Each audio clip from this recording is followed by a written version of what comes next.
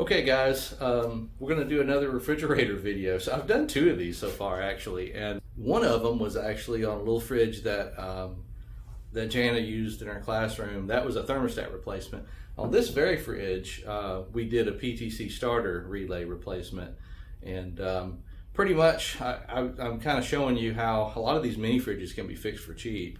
And this one that we put the new PTC starter in several years ago has quit working again, and we're going to take a look at it today and see what we can figure out. Okay, now this is the back side of the refrigerator, and you'll notice, you know, I on my other video I talked about the components. This is the compressor, this is the main piece. Behind this plastic box is two little components: a PTC starter relay and a overload protector. So I want you to listen carefully.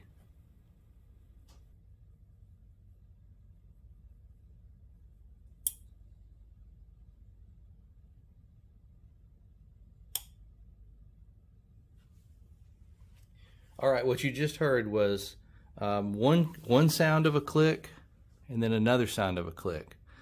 And that's coming from this area, and it does it over and over and over. So that's a little different than we had last time. Last time we had a warm compressor where it acted like it was trying to go, but it just wouldn't start. It would never start at all, and we didn't hear any clicks. We're hearing some clicks, so that's actually a clue that it might be the overload in here. So that's what we're going to take a look at closer. So first thing I'm going to do is go ahead and unplug it from the wall before I take this panel off, and then we'll just pop something in here and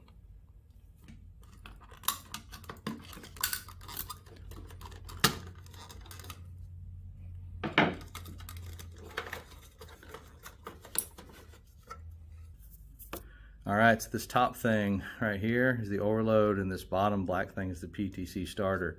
And remember, we replaced this on another video I made. I really want this to be the overload, because then I will have fixed, I think, every single thing that can go wrong on one of these.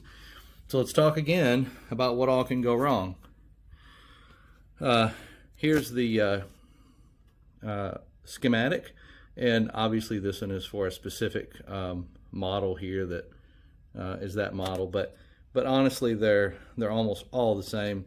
From an electrical point of view, you've got the cord set, you've got a lamp, which is just a light that lights up the inside. There's a switch that turns the lamp on when you open the door. There's a thermostat, and I did a video on how to replace that and how to diagnose it.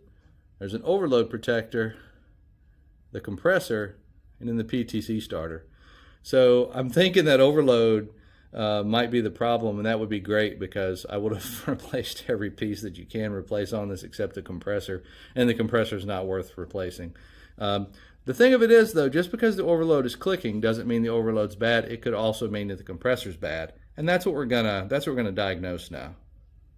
All right, so now that we got these wires exposed and everything, I'm just gonna find the cord where it comes in. So here's where the power cord comes in from the wall socket.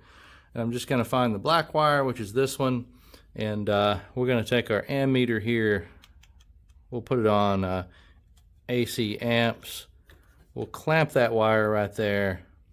Let's see what this does. And what we're looking at is the total amps that the whole machine is drawing. And then obviously the only device that draws current in this whole machine is the compressor. All right, so now that that's plugged in, I'm just going to plug it back into the wall.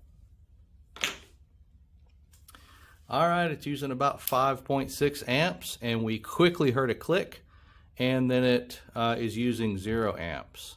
So let's wait and see and watch this, this current while that overload resets.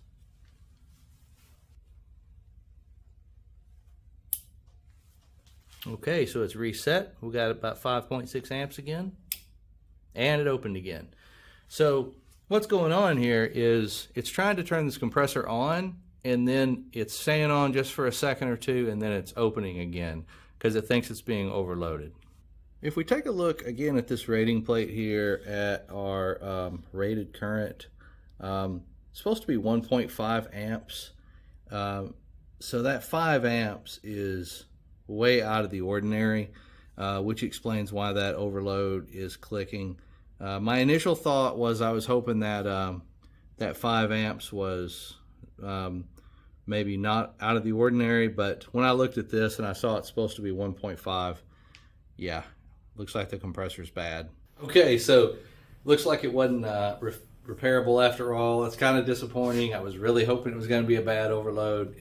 So that 5.6 amps, or that 5 amps or so, is much higher than the 1.5 amp it's supposed to be drawing. So that indicates it's a bad compressor. I will tell you that I tried plugging in, because I had them, I tried plugging in another PTC starter relay and another thermal overload, and it didn't fix it. I did that just to make sure, but for sure this has got a bad compressor in it now.